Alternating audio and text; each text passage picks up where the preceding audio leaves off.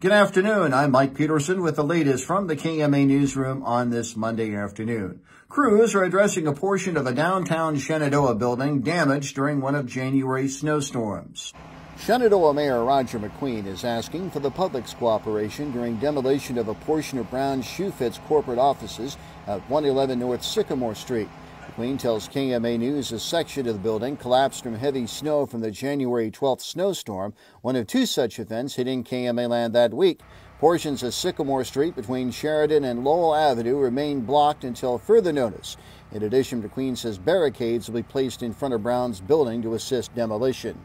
Certain times when they've got to get their machinery moved and stuff, we're probably going to go ahead and barricade Sheridan off from roughly past the fire station, down to the corner, just to keep cars from getting in there so we don't have any congestion and stuff when they're trying to get their work done. Of course, Sycamore is going to remain blocked off in that whole block area there until they get done because of the debris and the chance of anything falling.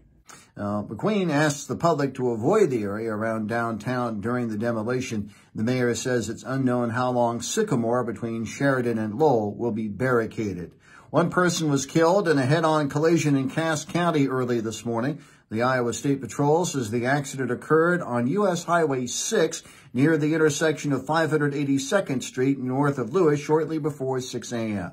Authorities say a 2007 GMC Sierra, driven by 43-year-old Vincent Samuel Trebona of Louisiana, was westbound on 6 when, for unknown reasons, the vehicle crossed the center line and struck an eastbound 2019 Chevy Silverado driven by 59-year-old Greg Scott of Coors of Griswold head-on.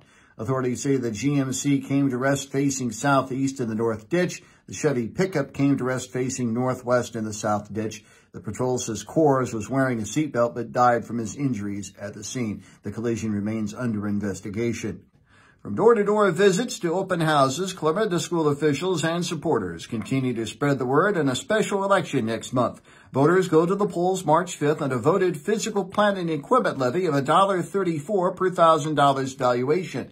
Clarinda School Superintendent Jeff Privia says proceeds in the PEPL would cover a wish list of projects, including those in the two bond issues rejected by voters in 2023.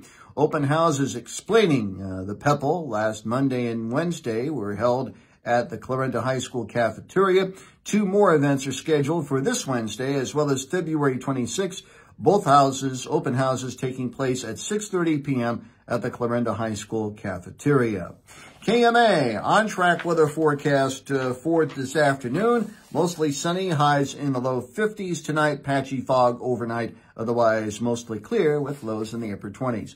More news at 5:05 and 6:05 this evening and online at KMAland.com. Have a good rest of your Monday. Mike Peterson, so long, my friend.